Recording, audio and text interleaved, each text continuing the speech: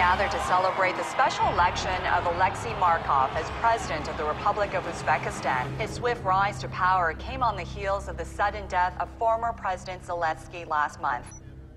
This guy was division? To the world, he's Alexei Markov. To us, Edward.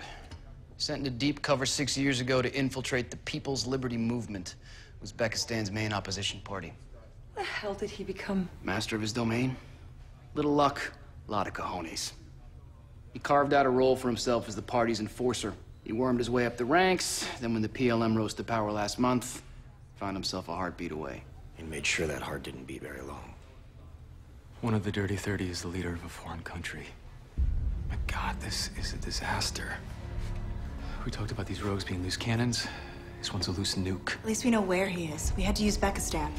You and what army? Because this guy literally has an army. He already wiped out our advance team. He's gonna be on high alert. This can't be an away game.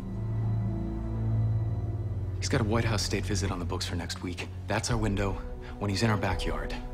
Tricky. If a leader dies on American soil, whether real or if we fake it, it'll look suspicious. That's why he's not going to die.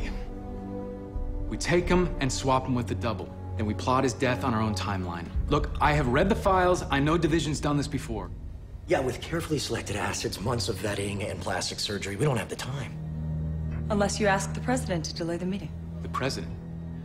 And what do I tell her when she asks why? That she'd be helping us get one of our targets. I'm not telling the president that a rogue Division agent is currently running Uzbekistan. Now, we intercept Markov after he arrives in the States, but before he gets to the White House. I want con ops and mission breakdown on my desk by close of play.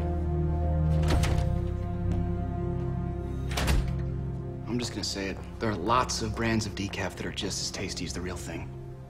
I say we make the switch.